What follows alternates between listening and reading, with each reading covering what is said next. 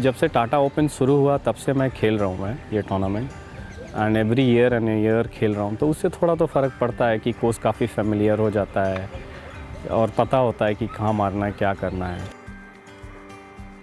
9th whole गोलमोरी course में वहाँ पे मैंने एक बर्डी डाला था अराउंड 15 फुट का, वो एक लंबा पट था।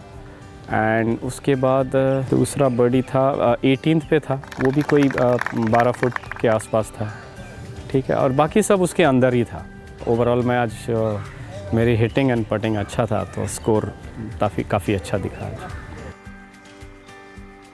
I think it was a good steady round. It was a good opening to the tournament, and the last few holes, I guess that's where I picked up momentum. I hit my wedges quite close, and like 3 birdies back to back came, and all the birdie putts were within 5 feet. So I think that was kind of a turning point. I was hitting some very good shots, was being very patient on the greens, even though I didn't make too many putts on the front 9.